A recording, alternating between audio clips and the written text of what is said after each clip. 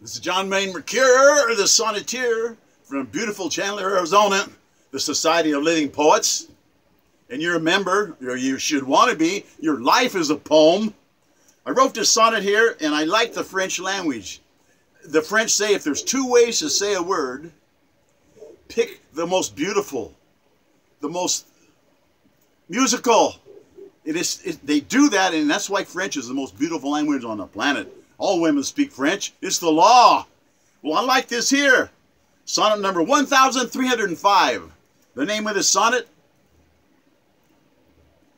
Tout, Passe, Tout, Casse, Tout, Lasse. And you think, what? What did you just say? It's French, and that's for you to find out. And they're that way. To be rude is to be French, and I hate that. I'm French.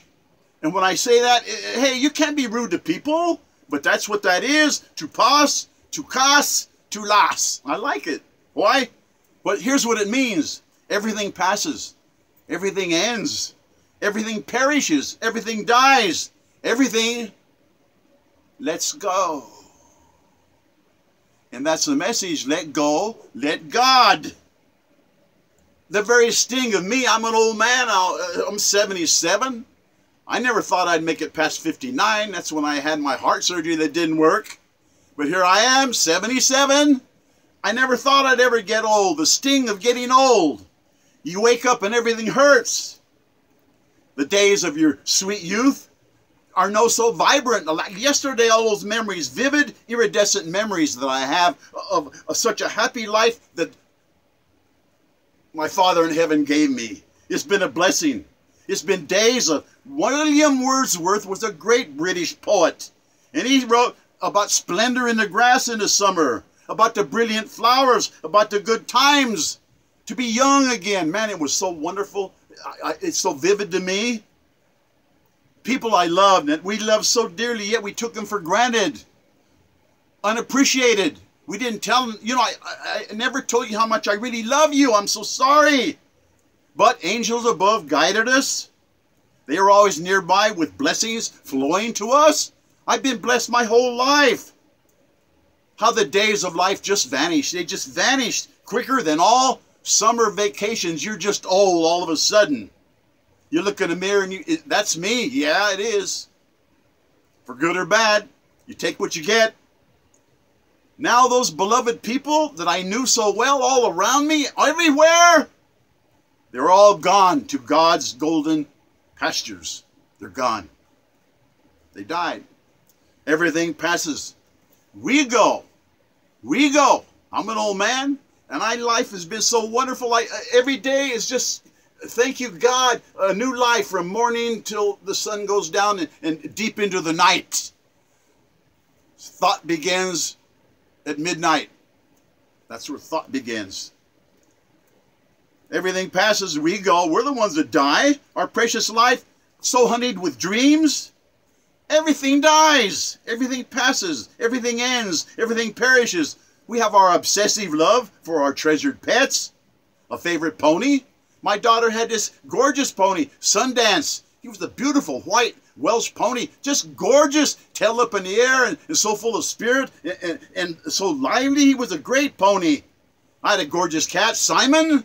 He was purring so much, he'd be up behind my neck on my chair, and he'd be on my arm, and always purring so loud, and he was so beautiful, and he's gone, and it's hard. I have these cuddly puppies in my life, so glad to see me. It's just, and they're all gone. A lovely parakeet singing so beautifully, melodies in my ear of a beautiful bird, a sweet gerbil for my little girls that love so much, lovely tiny guinea pigs.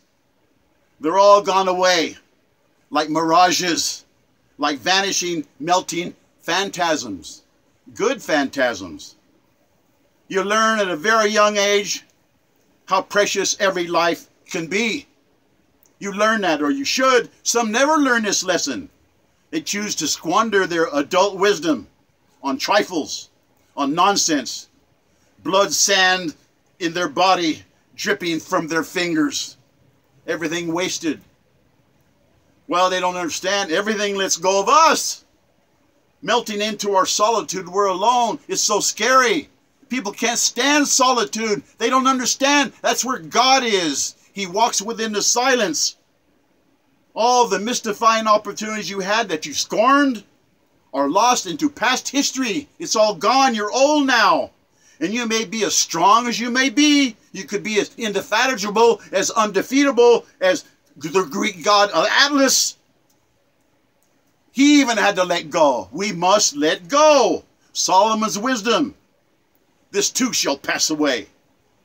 You got to greet the silence when you want to talk with God with profound anticipation, expecting and awaiting wisdom. That's how it comes.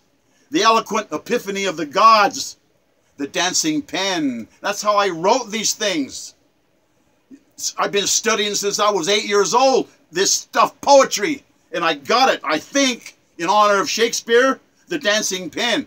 Through what? Intensive study of my talent. And that's what you do with your talent out there. You have talent. Use it. Use it. Find it. Take an aptitude test.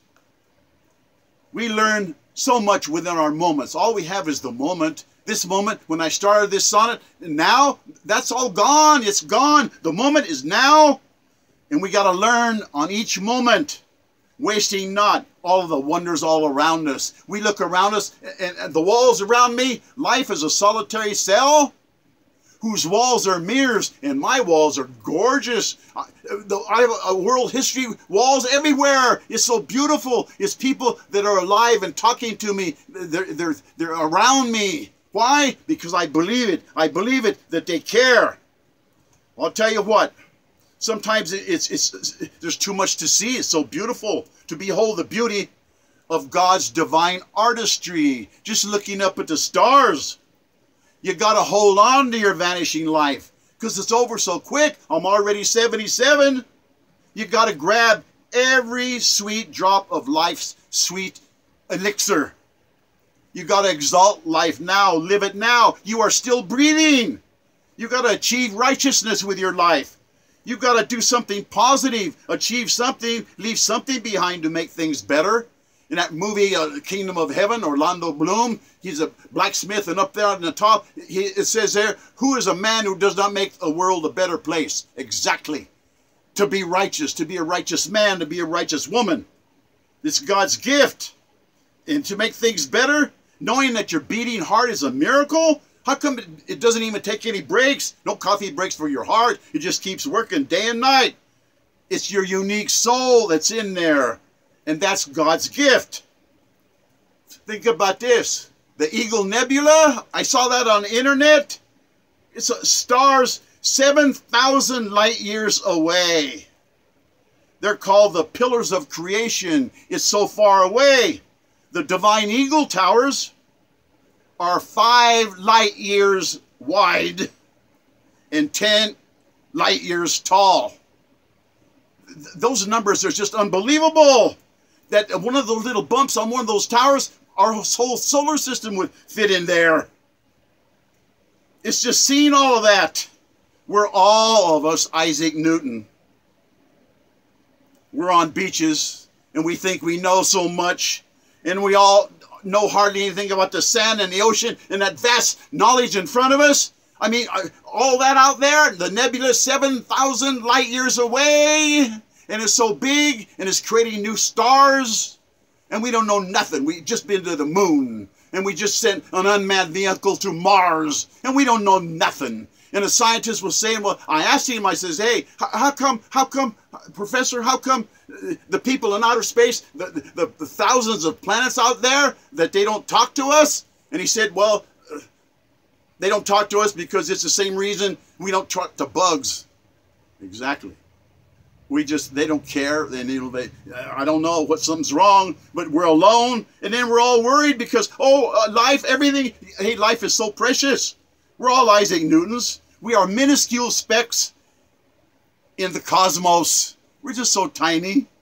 Yet, in God, we do trust. He knows what he's doing. He gives us this moment. And people don't understand the moment. The moment is everything. That's where God is. That's where eternity is. Not past, not present, but now. This instant, and it's gorgeous. And you revel in it. And you dance and you thank you, God. Because someday, I'm not going to have any more moments. And I hope you have all the moments that's possible. To passe, to casse, to lasse. Well, I got a better one. Ete me qui vous aime. That means love yourself first. Because until you love yourself first, you can't help anybody else. And qui vous aime. Love those who love you. Will you do that for me? Will you do this for this teacher, this world history teacher, this American history teacher? Will you please do this for me? American government teacher, civics teacher, guidance counselor. Can you do this for me? Love those who love you. Can you do that? God bless us, everyone. Au revoir, mes amis.